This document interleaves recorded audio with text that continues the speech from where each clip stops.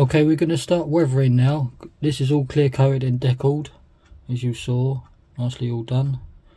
And I'm going to use flowy washes, but I'm not going to paint it on. I'm going to spray it with an airbrush, do a light coat of dust underneath. Then we can come back in afterwards with Flowy's thicker wash. We can do mud splatter and all that kind of thing. Then we can add grime and dust effects and all the other bits and bobs to go with it. So I've loaded up the airbrush. This time I'm using a finger bender. Pretty cool airbrush. It's a cheap airbrush and it's basically ideal for getting started. So basically we're just going to load up like it is like a paint product. It's already thinned and ready to use straight out of the bottle, and basically we're just going to lightly spray everywhere.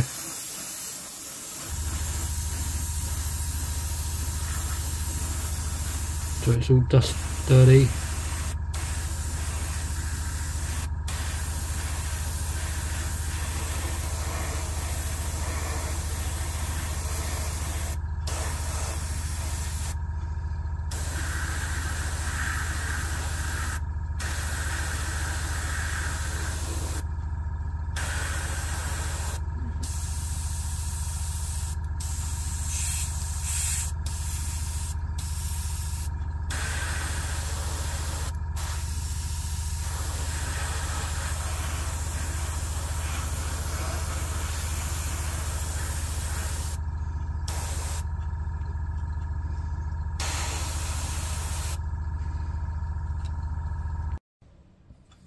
Also, I can do the same stuff with the wheels.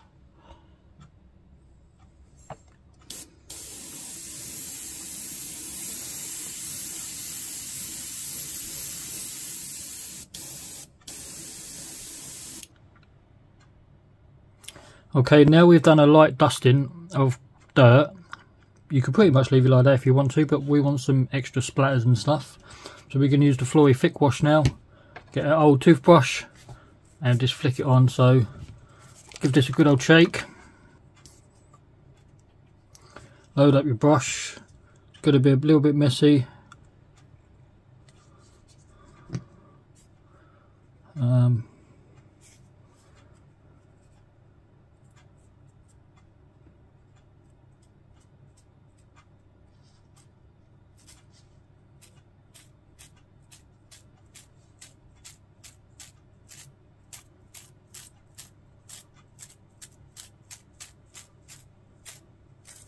And the randomness of the splatters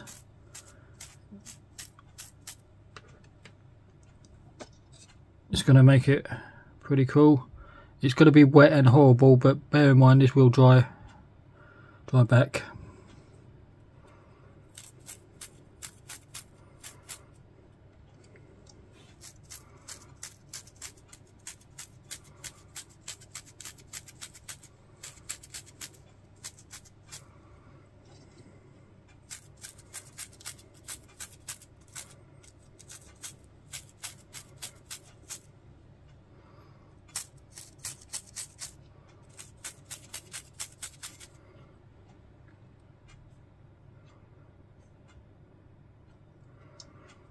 Because it is a water soluble paint, so like this big splatter here, I don't actually like that.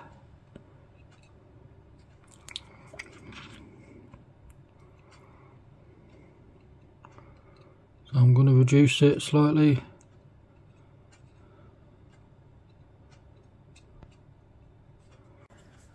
Okay, next we'll be using rust wash over the exhaust parts. So we can highlight some of the areas on the bolts.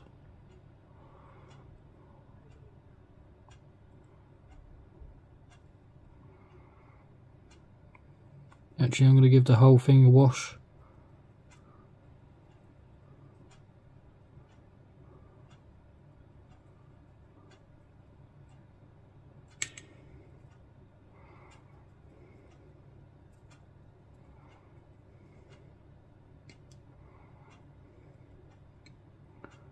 Top part will be smoke deposits and stuff.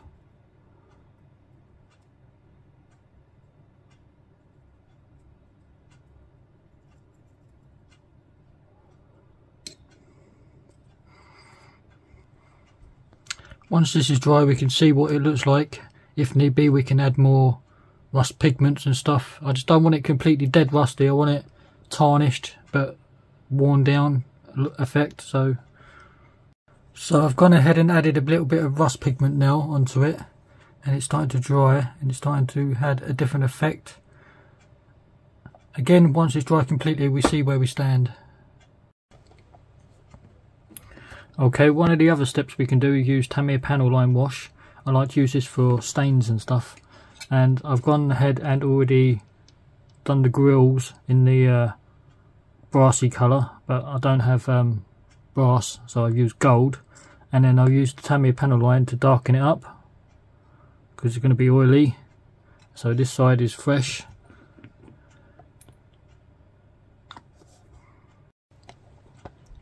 So it's basically just completely covering the whole section. Let it flow and do its thing all over the radiator.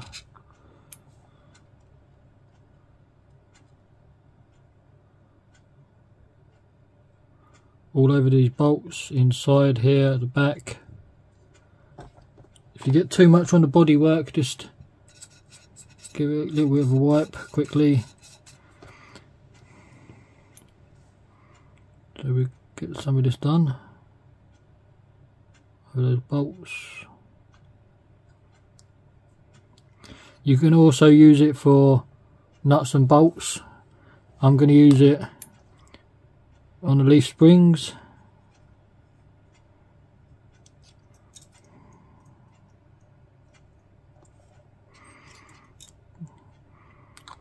You can use it on other joints, so we can do some of these bolts, some of these engine parts, all underneath here if you wish to do so.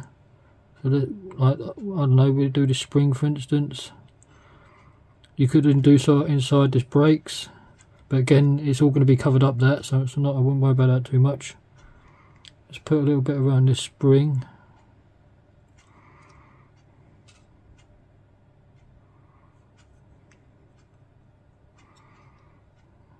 Kind of stains. It's just going to darken up areas. You could possibly do the grills if you like. You could even use it on the exhaust if you wanted to, which I have done up here. So this is starting to dry now, so it's starting to have that rusty effect. Okay folks, I've gone ahead and attached certain parts of the tractor now. We've done the wheels, we've attached the exhaust because that's all dry now, and it's looking pretty good. Our next step is just to do some metal chips and stuff. We're going to use Tamiya's, come on focus, FX656 metal grey. As always, get your sponge. This is from Edward's packaging. So a bit of sponge, bit of the paint on a paper towel. Take off the excess as always. Bare minimum left, and then basically everywhere is going to be wear left on the tractor. So a big chunk of it's going to be on the seat itself. It's going to take quite a bit of a beating.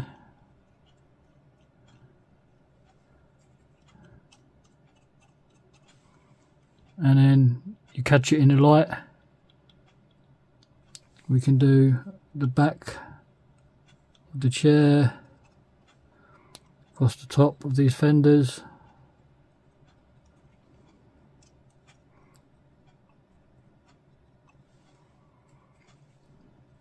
Some of the levers around the hood, around these parts. Just literally everywhere. It's quite tricky to grab hold of this now because there's not much left of where I can grab. Just subtle metal effects there. You could possibly do some on the wheels.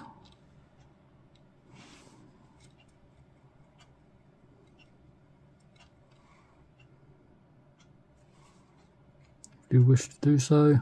Try not to get it over the tyre.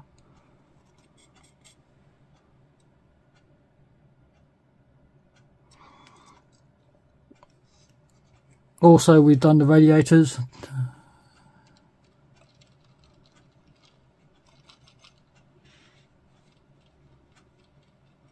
So we're going to go ahead and just do some subtle chipping everywhere, and then it's pretty much add the steering wheel and add the headlights at the front, and I'm going to call it good.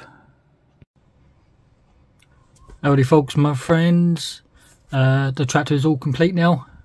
It's done. It's a beautiful kit. It goes together nicely. I highly recommend it. There's a couple of issues in the instructions. I've tried to explain that in the build video. There's a couple of steps that they ask you to do in instructions. If you try and do it that way, some parts don't fit because they get in the way, especially on the underside detail. There's a pin that goes in the front that allows the steering and suspension arms to pivot. This triangle spray base, they're saying put it in first and then the pin slots in. It's quite tricky. It can go, but it requires a little bit of flexing and you could end up breaking it. I haven't done a ton of weathering on the bottom, as you can see. At the end of the day, you're not going to really see it unless you pick it up. All these detailed parts underneath are very fragile, so just take your time. I don't recommend this for a beginner at all. Once you've got a couple of kits behind you, you can tackle this. I think you have no problems, but it's a good kit. They do several other tractors in the 124 scale range, and they have slight differences. One with a cab, one with the metal wheels is for different type of ground, because tyres can tend to get bogged down and stuff in mud, and they have these metal weird tyres, wheels even, which are pretty cool. They do a dual wheel combo. Yeah, as I say, I paint it in a bluish grey colour with the red wheels. I've used flowy washes for the mud effects. It's a new product that they've released. I wanted to try it out. I think the mud effects have come out pretty cool in my opinion. It's a simple way of doing mud and you don't have to worry about it too much. You can go extra steps in this kit by adding wiring and stuff like that.